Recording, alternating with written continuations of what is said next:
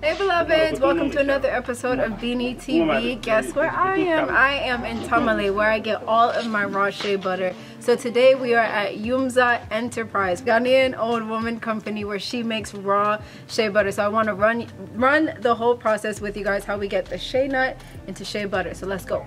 So now Hassan is going to tell us a little bit more about how we take the shea nut and what do we do here? We dry it out. It's when they give it to the woman, they will wash it, dry it, bring it here for milling. So this is our milling machine. So this is the milling machine, and it grinds down the shea nut. Okay. And this is another milling machine. And this is a milling machine as well. Okay. And then what was this one again? After the milling, you now go and roast it. Okay. So after roasting, you now bring it to mill it again. Okay. So after it's milled and then it's roasted, it comes out like that. Okay. All right. Just so you know, shea butter is a 2 to 3 day process.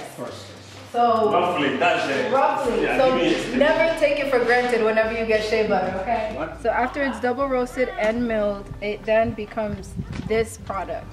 This kind of looks like chocolate, doesn't it? Looks like. So then after this process, they go ahead and these amazing, strong, blessed by the Lord women go ahead and just continue to maneuver it with their hands over and over and over again to get that really, really beautiful consistency.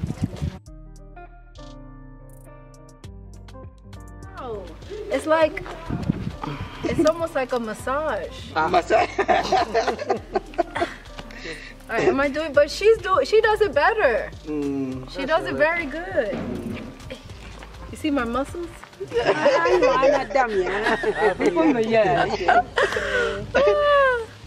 Okay.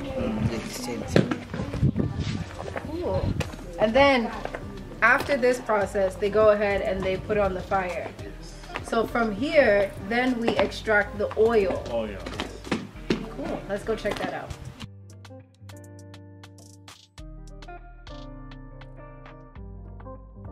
So this is the final process. I'm holding on to Hassan because I'm actually scared because it's really hot over here.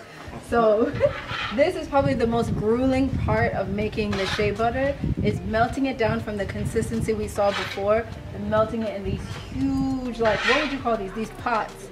Melting them down in these huge pots, burning them with fire, and it's really, really hot over here. As you can see, this is the final process of making shea butter.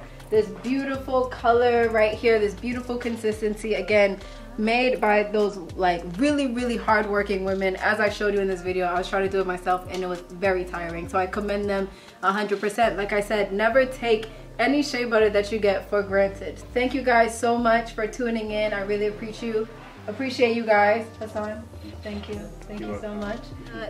This is the plug right here. This is Hamza Hashim. Okay, this is the plug. This is the guy that is always getting, well, his brother is the one that's always getting me the shea butter. So say hi.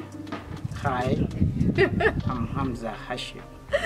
So big ups to him, and thank you guys so much for tuning in. Really enjoying the culture of Tamale. I'll see you guys next video.